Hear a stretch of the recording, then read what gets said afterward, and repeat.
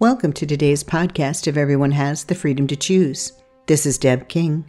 Join us for today's Cornerstone Conversation, Night Vision. We would like to say the amount of hatred, violence, and persecution of those of faith is new, but history tells us a far different story.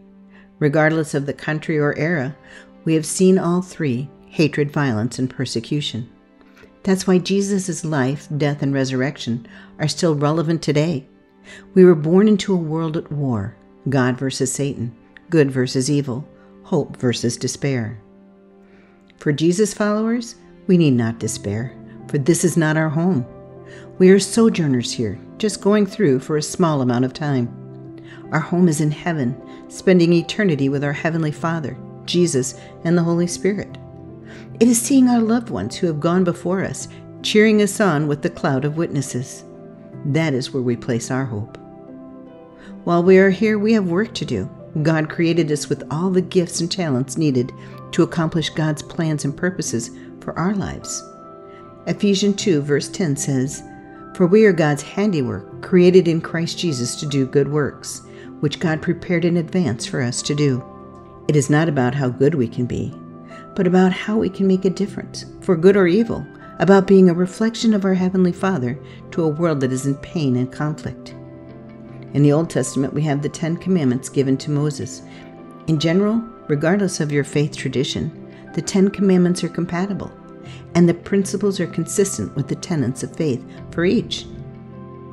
They provide a standard for all to follow. Jesus said the two greatest commandments are to love God with all your heart, mind, soul, and strength, and the second is to love others as He has loved us. When we break that down, the 10 Commandments fit right in. But Jesus goes even further by telling us in John 13, verse 34, "A new command I give you, love one another as I have loved you, so you must love one another." He chose to lay down His life so that we, all of us, would have the freedom to choose to believe in Him and follow Him or not. He gave us an example of how to love even the unlovely because He loves them too. Over the years, I have had the easy to love and the not so easy. I have faced great joy, love, and extreme pain. Whether circumstances, family, heartache, abuse, health challenges, and the death of loved ones, I have been a widow twice. Through it all, I have learned that God is faithful, and our struggle is not against flesh and blood, but with rulers, the authorities, the powers of this dark world, and the spiritual forces of evil in heavenly realms. God has given us tools to fight the enemy of our soul. Here are a few. Draw near to God, and He will draw near to you. James 4, verse 8a. Jesus spent time with His Father. All four Gospels speak about how Jesus would go and spend time with His Father. Matthew 14, verse 13. Mark 1, verse 35. Mark 6, verses 45 and 46. Mark 14, verses 32 to 34. Luke 4, verse 42. Luke 5, verse 16. Luke 6, verse 12. And John 6, verse 15. How much more do we need to spend time with our Heavenly Father, sometimes to be with Him needing nothing but His peace? Know who we are and whose we are. 2 Corinthians 5, verse 16 to 18. Remembering God's faithfulness in the past, He will be faithful in the present and the future. His love never changes. God's mercy and grace. Hebrews 4, verse 15 and 16. Sitting a while with Jesus. He is always there waiting for us to come and sit a while with Him.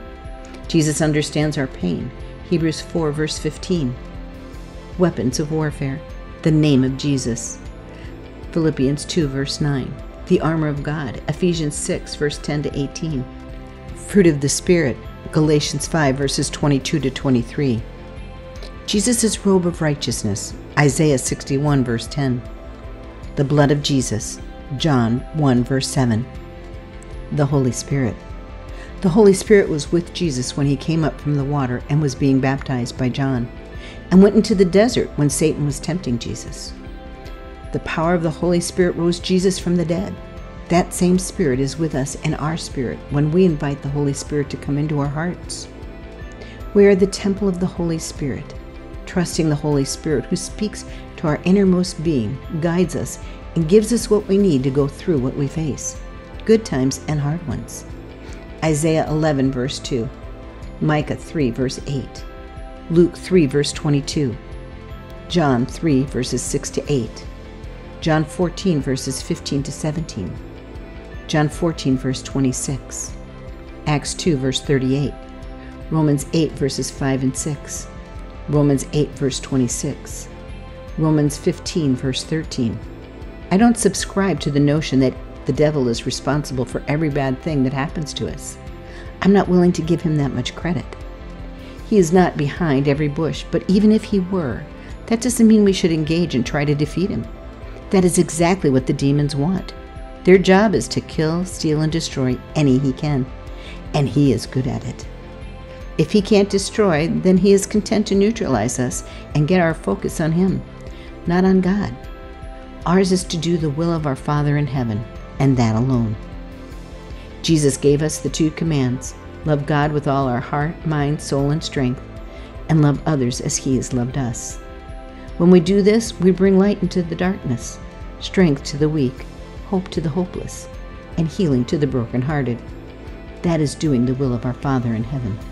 Is it easy? Probably not.